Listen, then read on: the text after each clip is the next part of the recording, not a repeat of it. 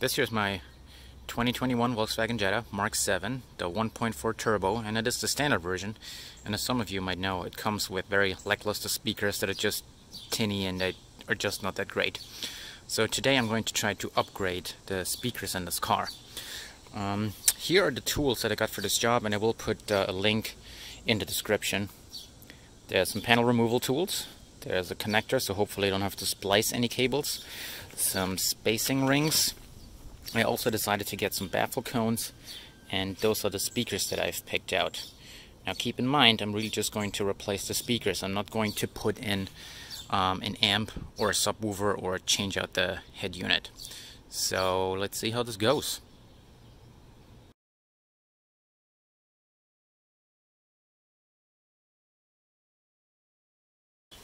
Alright, now that the door panel is off, the speakers look like this. They're riveted in. They're 6.5 inches, and we're going to drill the rivets out to get the speaker out of here. Alright.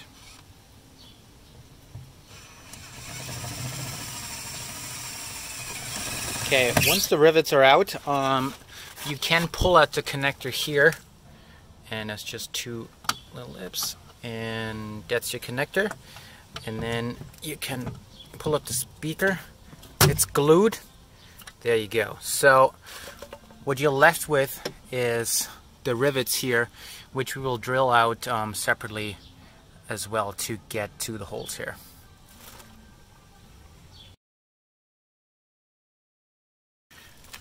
Alright, I just put the padding in here on the opposite side of the door, and now as the next step we're going to put the spacer ring on here, just using the holes where we drilled out the rivets. Now what we're going to do is we're going to use a rivet gun, but honestly I think it might be better if you just get screws that go through the holes and attach the spacer ring that way instead of using the rivet gun, because we're running into some issues that it's tough to find the right size.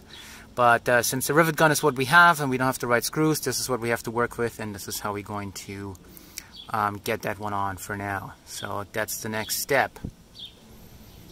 Alright, here goes the riveting gun.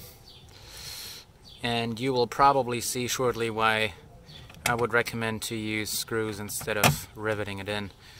Also, obviously, it's crucial to have your window up, especially when you drill out the rivets, so you don't accidentally damage the glass.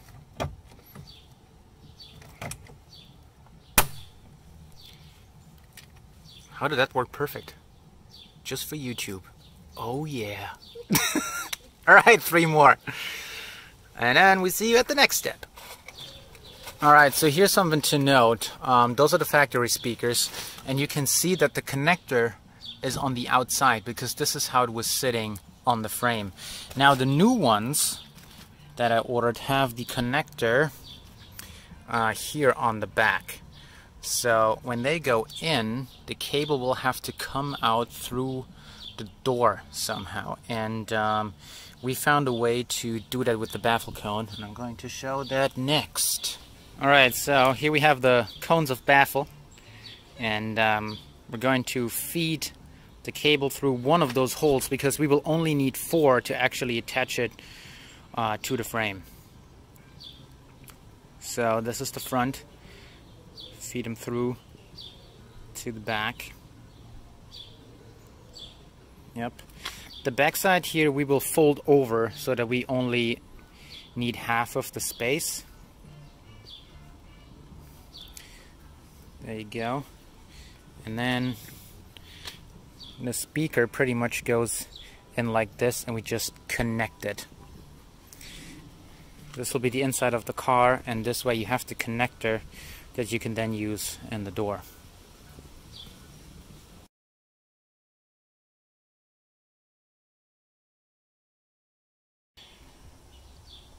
Okay, we now got the speaker set in the baffle cone here.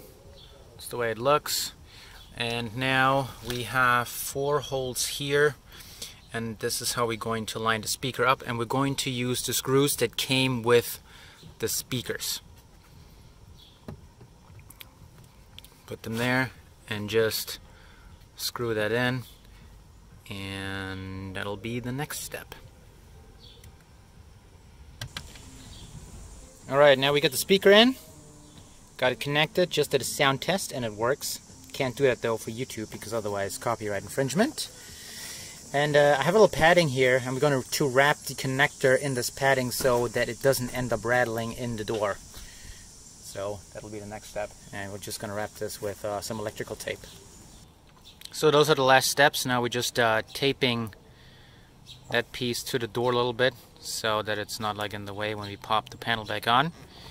And that will be the last step. Putting the door panel back on according to the other video. And this will be all set. Alright, so that was that. To give you an idea, that was about several days of researching.